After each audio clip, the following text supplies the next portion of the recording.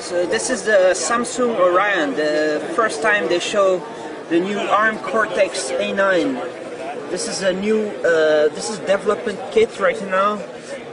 It's going to run the Linaro Linux core. It's going to run 1080p. Right now it's 1 gigahertz chip. It's going to have a whole bunch of maybe some faster memory stuff and all that.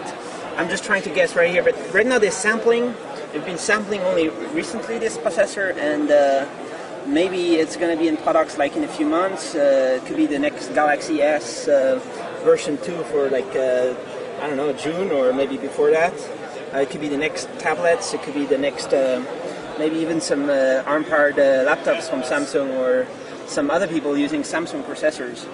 So there you have it. That's a Samsung product? Yeah, the Samsung ARM Cortex A9. Oh, yeah? Oh, that's an A9 from Samsung. Yeah.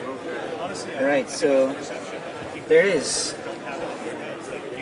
So it's using a Mali 400.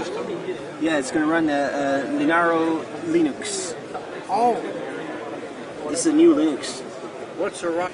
So the Orion, the Samsung Orion here, the ARM Cortex A9, it also runs Android, of course, and it has really fast graphics. There's a quad core, there's 4 cores of Mali graphics in here.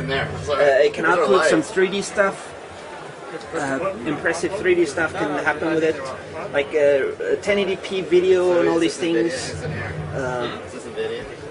So the Orion is here.